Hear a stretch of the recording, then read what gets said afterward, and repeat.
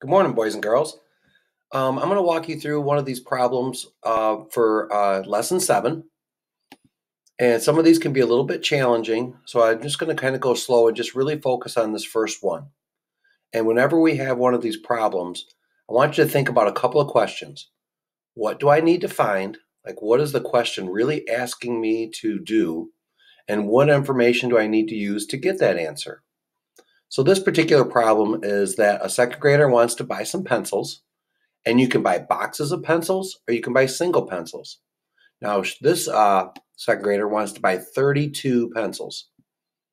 And she could buy them one at a time, singles or ones, or she could buy a box of 10.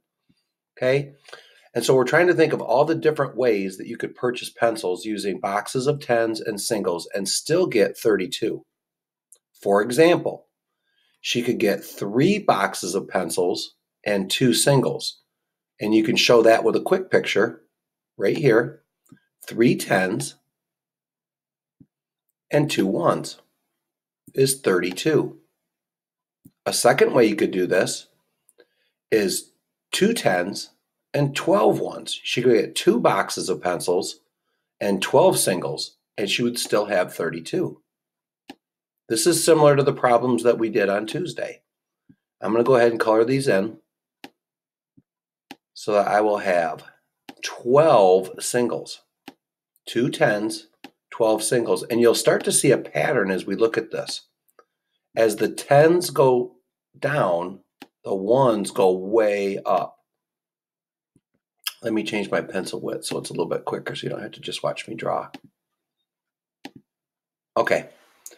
A third way she could do it is 1 10, and we're going to move this 10 into the 1s. How many single pencils would she have to buy? Let's count it out. So I'm going to do, now 2 10s are broken into singles now. So 1, 2, 3, 4, 5 gives me 15, 16, 17, 18, 19, 20, 21, 22, 23, 24, 25, 26, 27, 28, 29, 30, 31, 32. So I have 22 singles. 1 10, 22 singles. And if you look at it, you can see how there's no 10s in the singles, or there's less than 10 singles here. More than 10, more than 2 10s, because we're moving so many pencils out of the boxes and into the singles. And the last one, if you only bought singles, she would need to buy 32 singles. So let's count those out. 1, 2, 3, 4, 5. And when you're doing this many, it's a good idea to keep them organized.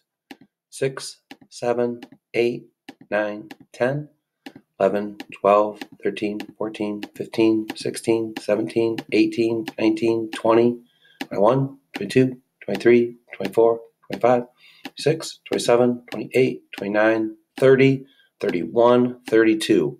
No 10s, 32 singles. Okay, we'll practice some more.